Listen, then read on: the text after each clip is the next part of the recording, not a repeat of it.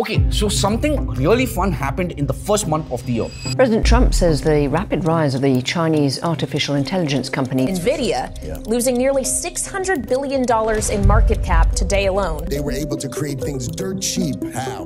By leveraging what they've taken from us, stolen from us. A far less staffed, funded, and experienced team built the best AI model out there.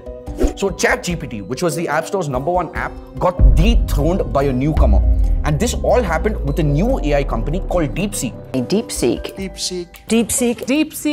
Deepseek. Which is a Chinese competitor to OpenAI, Anthropic, Mistral, Meta, and all the LLM providers you keep seeing. But again, why is there so much hype around this? And for that, there's three main reasons. The first one is this company is not even a couple of years old. To compare, Meta and Google are multi-decade old, and OpenAI will complete a decade this year. Number two is Deepseek V3 required less than $6 million worth of computing power from NVIDIA H800 chips. Not even comparable with the others spending billions of dollars. Number three is Deepseek's recent models released last week are 20 to 50 times cheaper to use than OpenAI's O1 model, depending on the task, of course. And because of this, the entire social media, Twitter, Reddit, Instagram, YouTube, and even Hacker News is filled with everything about DeepSeek. But hold on, let's not get carried away with all the controversy and America coping, Chinese celebrating, and whatnot. What matters for us builders is that yes, these tools are remarkable. Yes, there will be competition. And let's keep all the controversy aside and focus on using this to build something, because on this channel, that's what we do.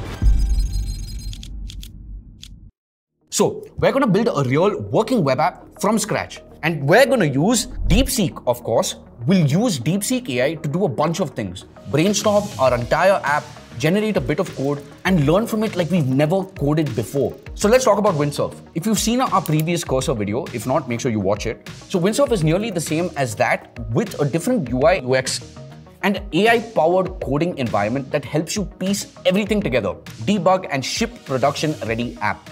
So along the way, here are the kinds of things you're going to learn.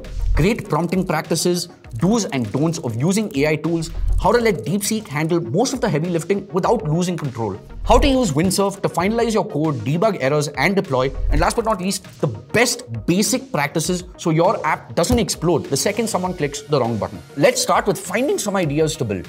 We're going to go to deepseek.com, and here you'll see two options. Either you can start now or use app.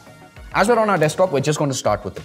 And before that, just take a look at these benchmarks. It beats everything, like it's nothing at all. But anyway, we're quickly going to sign up and let's get started. All right, so we're in. Let's see what we can build. So one of the ideas that we were discussing at the office was that there are thousands of resources to become more technical, learn to code, build apps, and much more. But a gamified version of sorts is very, very rare. And people have tried, but haven't been able to. So I thought this is something that we could possibly try out. So let's start brainstorming with Deepseek itself.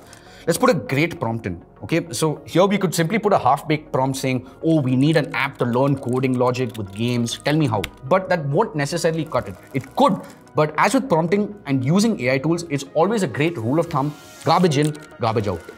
So here's how to write a good prompt. We are looking to teach programming logic through the creation of a simple and engaging game. This game is designed so that anyone, regardless of their coding background, can grasp fundamental programming concepts just by playing. I'd love to brainstorm with you to identify and develop game ideas that align with this objective. What kind of games can we build to make learning programming both fun and accessible? Oh, we got some ideas to build. So let's pick the first one and build it forward. Before we write a single line of code, let's talk to Deepseek to nail down exactly what we're building, okay? So what you want to do is list out the core features we just mentioned, decide on the design style, clarify user flow, and pick the tech stack. Now see, this is gold. Because once we have all of these details hammered out, building is pretty much straightforward. No rethinking everything halfway through. So now that we have the exact scope of the game ironed out, it's time to open up Windsurf.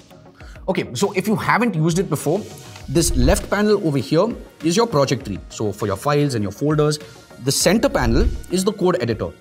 The bottom panel is the integrated terminal or logs. And the right panel is an AI chat window that you could use for help or for auto completions as well. All right, so let's create a folder called game.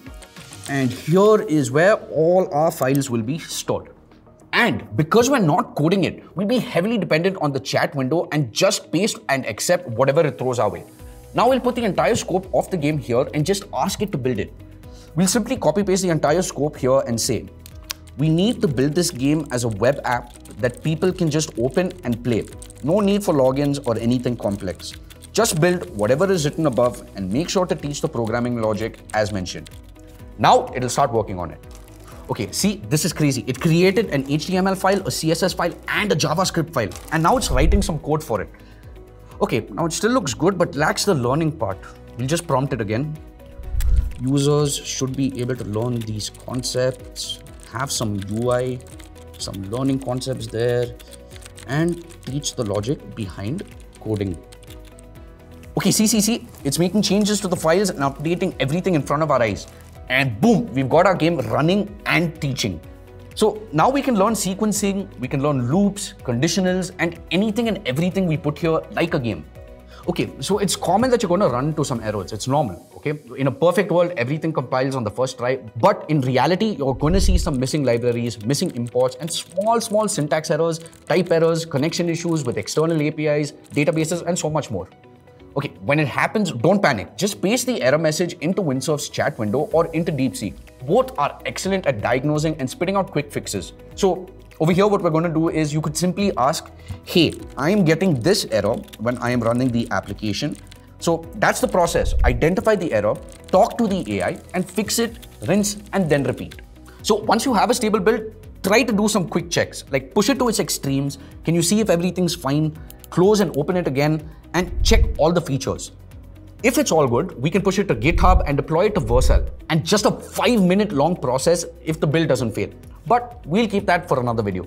But you get the point, right? The main aim of this video wasn't to build a full-fledged 3D game. It was to show how top-notch AI is available to everyone, especially those who want to build a game. We built a simpler one for the sake of the video, but you can go deep, whatever you want. Spend more days, spend more resources, and build anything in today's world without any code. Deepseek plus Windsurf blows the door wide open for anyone who's itching to build an app, but intimidated by the coding aspect of things. They don't replace actual engineering knowledge, but they do make the entire process unbelievably more accessible. So, what are you going to build next? The sky is the limit.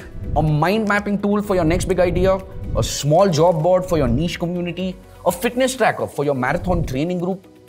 The possibilities are endless. So make sure you drop a comment below on what you guys plan to tackle with Deepseek and Windsurf. We'd love to see the kind of projects that you guys come up with. And until then, keep building.